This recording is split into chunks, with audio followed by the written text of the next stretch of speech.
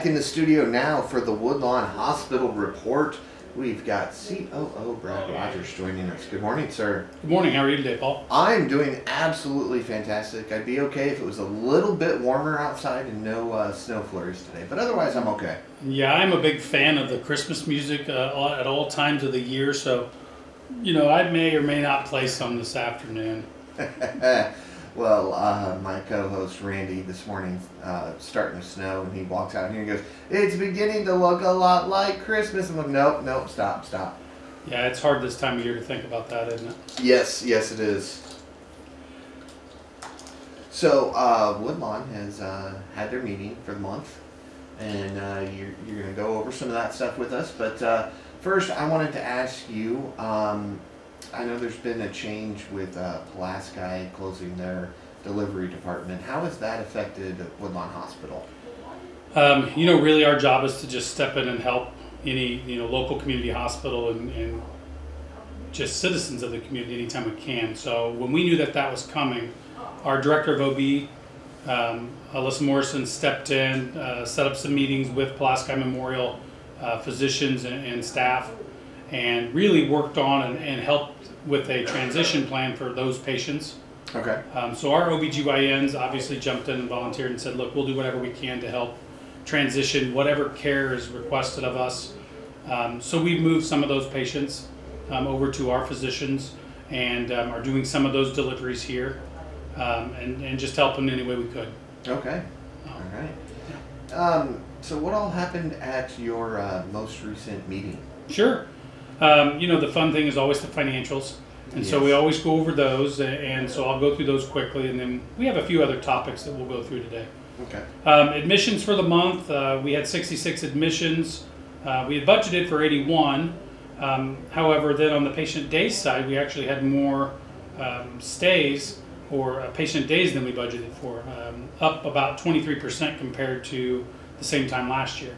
So we had 336 patient days, in which we had only budgeted for about 279. Oh, okay.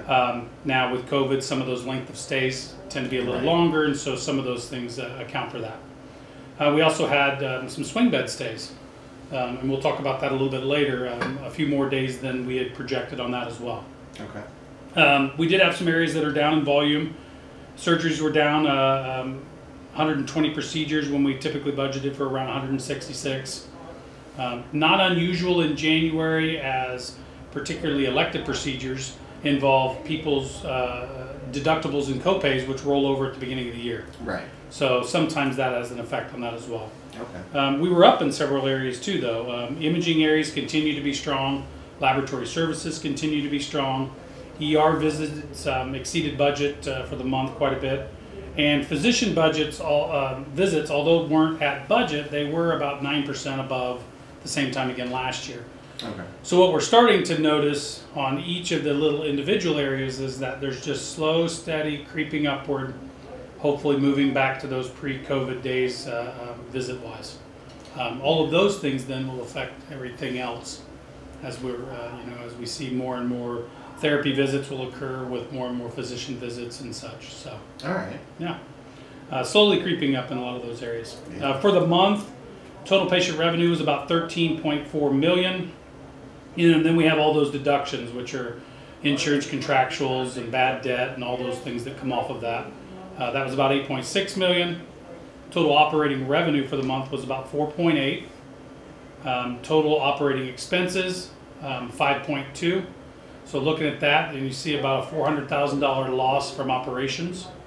However, with our other non-operating revenue of about $300,000, the loss for the month was only about $98,000. Okay. Still a loss, and something that we're working on improving every day. But as compared to last year, that was about a 64% improvement as compared to January of last year. Hey, that's great to hear. So slowly moving forward in the right direction in all those areas. Swing bed, I just talked about it a little bit. Yeah. Swing bed is a program that Woodlawn Hospital has, and we've had for many, many years. It is a type of skilled stay, meaning similar to a skilled nursing stay. Something we haven't really promoted a lot in the past, but we want to make sure everybody understands. If you have a surgical procedure performed in you know, Kokomo, Indianapolis, Fort Wayne, South Bend, and those providers are saying, hey, you may need to go into a long-term care setting for a short period of time to get some rehabilitation or to just get back to safely going home without any problems. We have that program, and so that's something that we're going to start you know, getting out there to the community a little bit more, letting those facilities know. You know, if you have a knee replacement or a hip replacement or any procedure for that matter at an alternate location, we can still bring you back into Woodlawn and help take care of those post-acute needs. Okay. We are the only 4-star or 5-star facility historically anywhere in the area. So, you know, you have all the things you would need right on site. You have imaging downstairs and laboratory downstairs and emergency room there and all the physicians right here in town to take care of you. So, Yeah. if that's something you're interested in, please let us know or let your discharge planners know at the hospitals where you're located. Okay. So, All right. other exciting news, IT. So IT is one of those things that that always is in our mindset at the hospital. Every system we utilize, you know, we rely so heavily on our IT staff, and they're phenomenal. Our IT director, Luke Gross, has really worked hard in the last few months on interoperability. Okay.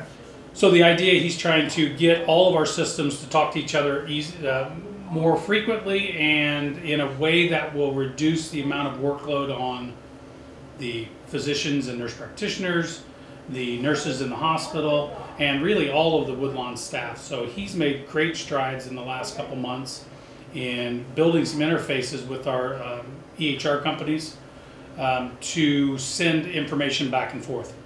Okay. And so that's extremely exciting for us. Yeah. It also is good for you know, patient care and patient satisfaction. You know, patients won't necessarily have to bring a physical order from one provider. You know, maybe they're at our Argus location.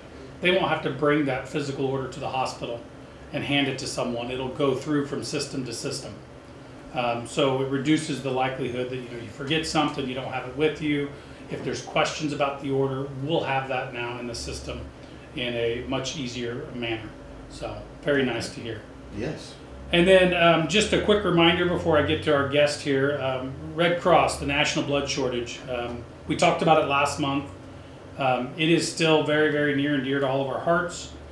So please get on redcross.org.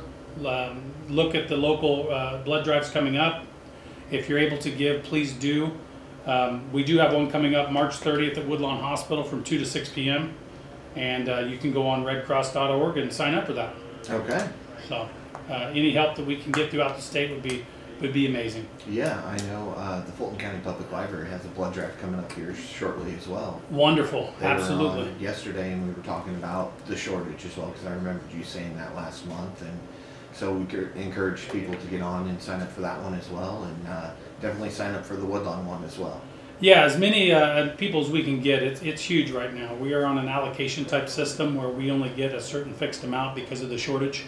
And so whatever we can do to help that supply throughout Indiana will help all the hospitals and all the communities. Absolutely, absolutely. And then last but obviously not least, Don Gabrich is here with me today. Don is our Director of Accreditation and Regulatory Affairs. And Don's got a couple of exciting things kind of to just go over. We've talked about them a little bit over the last year or so, Okay. but just an update on what we're doing with regards to stroke care and chest pain. Yeah. Okay. Thanks, Brian, and nice to meet you. Nice to meet you. Welcome. Thanks. So basically what I do, there's a couple different things. The key components as far as patient care goes are we've pursued and have achieved our Stroke Ready certification. And then also right now we're actively pursuing our chest pain center accreditation. So these are two programs that we put in place so that we can standardize our care. We can put in place national best standards for care for these patients that come through the door in whatever manner, and then ultimately we improve their care. So the journey kind of for these programs started about 2 years ago. We've now been Stroke Ready certified for a year. It takes about a year to get each program in place, but we've seen substantial improvement in you know, a lot of it is about creating a sense of urgency, recognizing signs of stroke early on, and responding really quickly. because we know that in both stroke and cardiac care, that time is tissue, time is brain, time is muscle, and so the faster we can respond, the better outcome for our patients. So as far as stroke goes, we did, in the last year, we had 120 patients come in that we assessed as concerns that they may be having a stroke. And so what we do is we have a team that responds immediately, and we get them quickly to CT. And then we've partnered with a teleneurology group, which is based in Fort Wayne but also nationally. So that way, any time of day we can get on, and within about 10 minutes we can have a neurologist on a camera that is kind of this pretty cool cart that we can just wheel right in the room, and they can interact with the patient with the help of the nurse or the staff in there. And then they help to make recommendations as far as, should we give them this clot busting drug?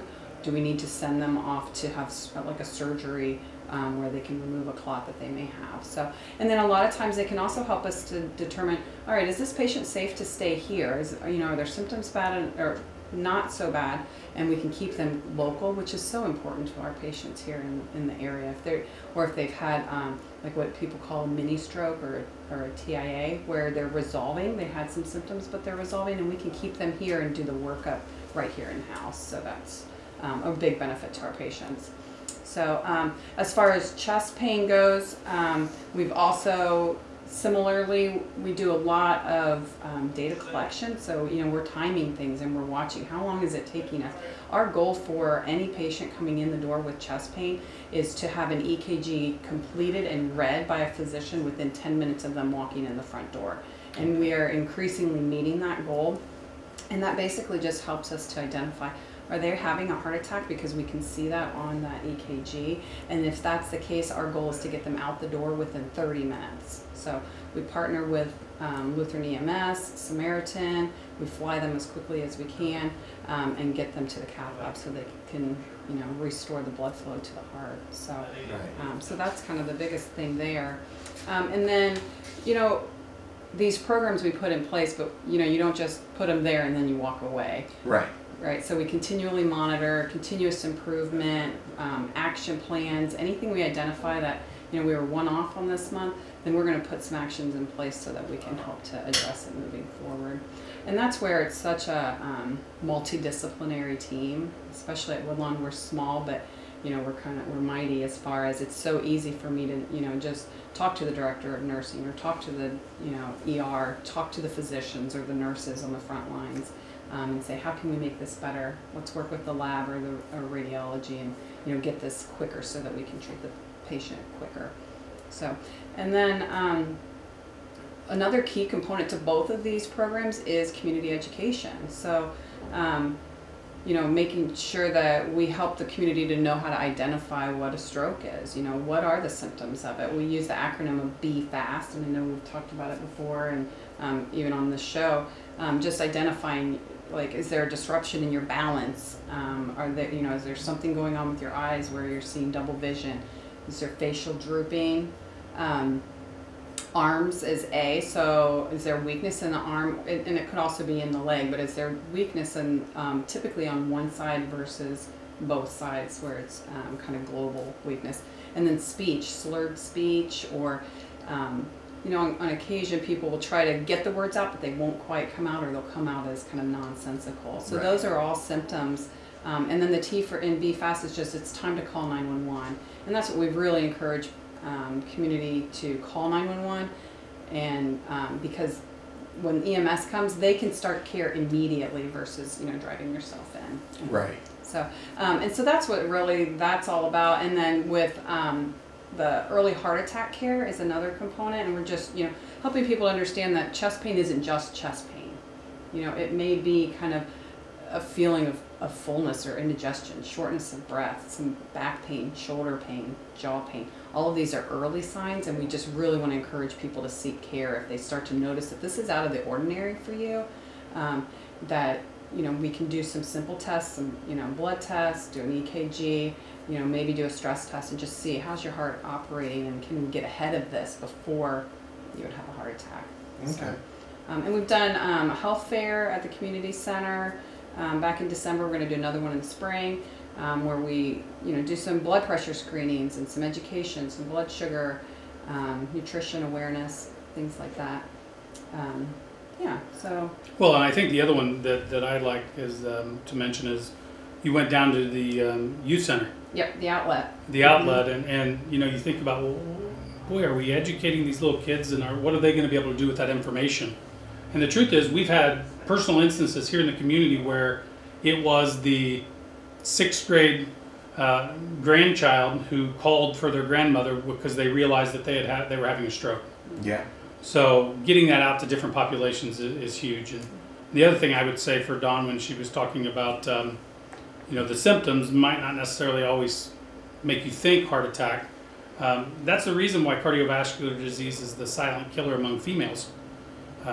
Typically, ladies don't present with the same symptoms of crushing chest pain and arm pain and jaw pain that many men do.